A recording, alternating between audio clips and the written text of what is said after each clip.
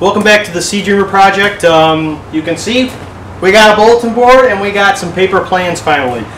He's still working on a couple more things and he wasn't pleased with how these printed out. He thought they were too light, so he may be running them again. But for me, for right now, great. So we took an old piece of plywood. I bought some cork tiles, 12 by 12 cork tiles, double-sided tape, then threw some staples in them, put them up on the board, and put up a few of our plan sheets. So now we're working on lofting, like we talked about. We're working on lofting the aft part of the boat where I ran out of width. So I'll grab the camera, spin it around so you can see that we've spun the plywood 90 degrees. So we have a little bit more height to work with, and we're working off a true baseline this time, so you can see the full bottom of the keel. So let me flip the camera. You can see over here, I think this is called the keelson. You can see that full thing now, and we've got a batten, batten right there.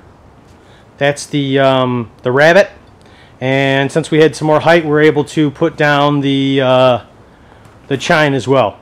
Couldn't get to the shear on it, but I probably could if I moved it again. Let me get down low, and you can sight that line. And when people, I think when you're reading books and stuff and they're talking about sighting down the line and seeing if it's a fair curve, you can really see it when you get down low. So let me get down low and you can see it. So if you look along those nails, you'll see that's a nice fair curve. And here's the chine. And those nails mark the chine line. And all these were pulled off the mixture of the lines plan and the table of offsets to get all the measurements.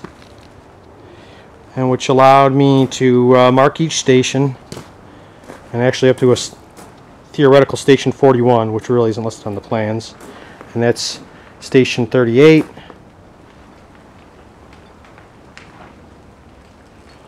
And we work down to station 30. That's the width enough that we have. You see those little spots and stuff. That's the problem with working in these bow roof sheds. When you line them with plastic, the ventilation, it really gets damp in here, so you get condensation, it freezes, and then once you get in here and warm it up, I had the salamander running, it melts, and then it rains inside. So this spring we're going to work on adding some ventilation to see if we can cure that problem, but for now we'll deal with it. Not a big deal.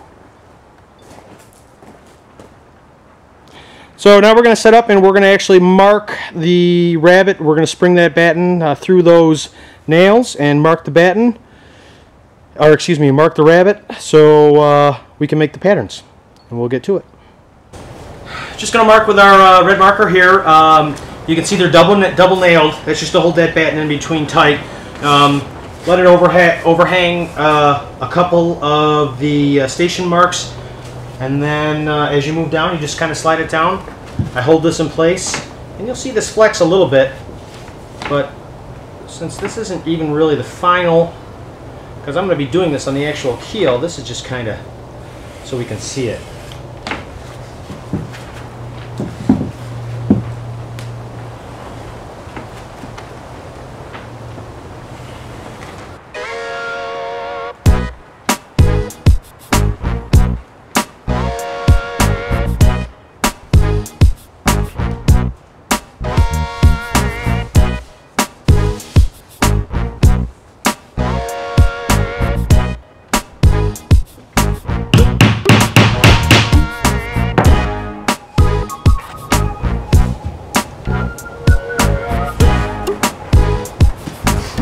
And that's it. If you remember from our last video, I said in theory that our patterns from our previous lofting and our patterns from this lofting should match up. Now, since we overlap stations, we can really test that theory, and I am happy to report that it has worked out. So, like station 34,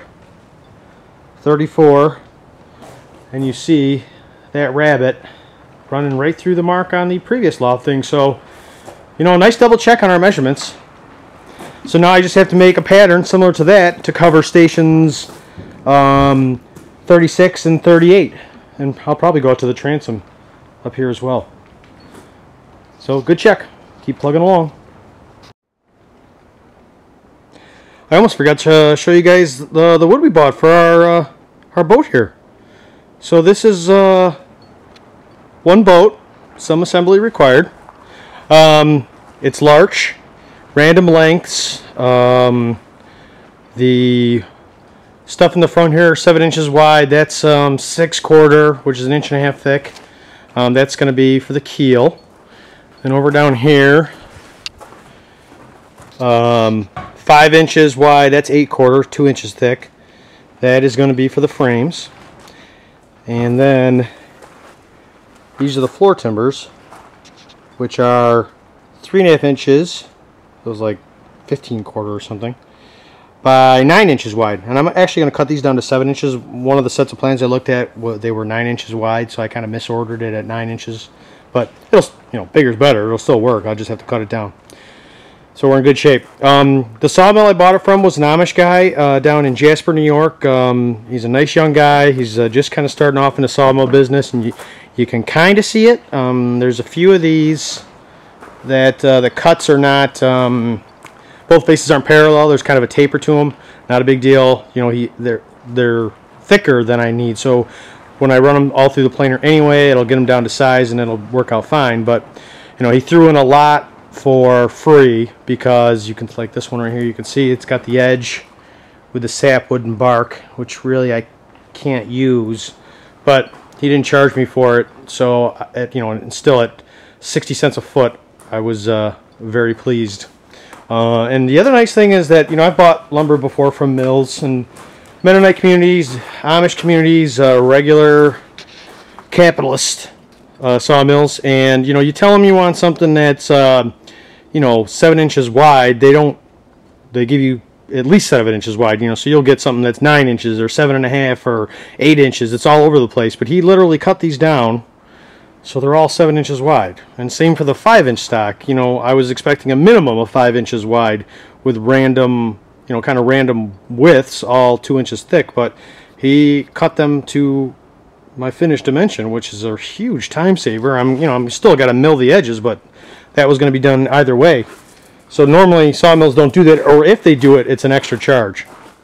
So nice young guy. I'll try to put a link up with his contact information if you're in the upstate New York area. He's just kind of starting out. Real nice kid. I'm pleased with the product, how long it took to get it. This is a lot of wood. This is probably, I ordered 1,100. This is probably 1,250 board feet, just because of the extras he threw in. But I'll try to put a link up to so you can get in contact with him if you need any lumber. He sells white pine, larch, and something else I can't remember. But very good stuff. It's still green. I put my meter on it.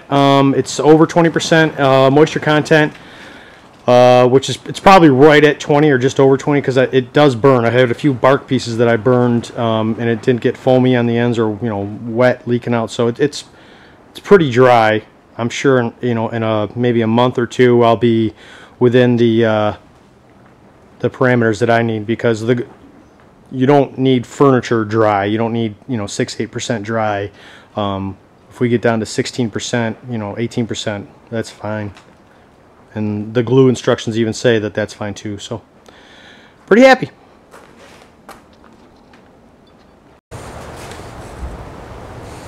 So we're just making sure all our pieces are on their marks, and then we're laying our patterns on.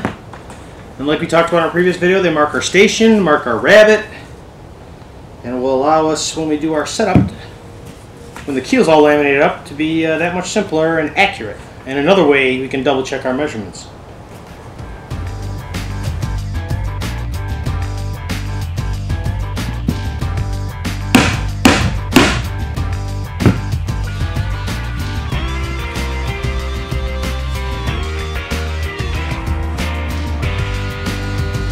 Doing the transom, this was really just for fun, just to see what it's going to look like. I don't think this is going to provide any real benefit in the final, but it'll be neat to see when it's all mocked up.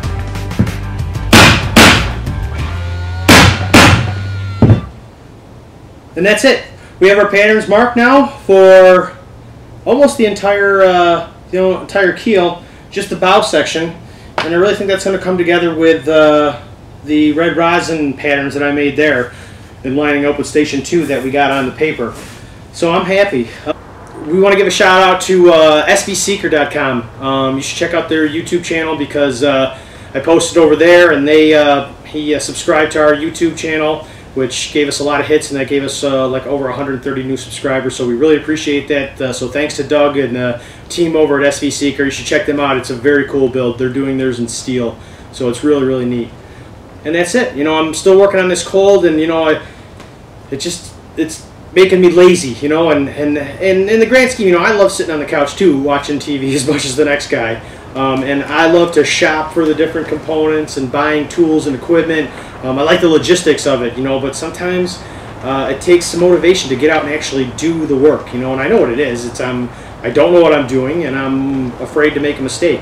And but when I get out here and, you know, get off my butt and get moving, I have a good time and I enjoy myself, and it's fun, and you know, we'll figure things out as we go. And I need to remind myself that, you know, and if you're working on something too, you know, get off the couch and then just go give it a shot. You know, you got to start with that first step, and it is fun getting out here.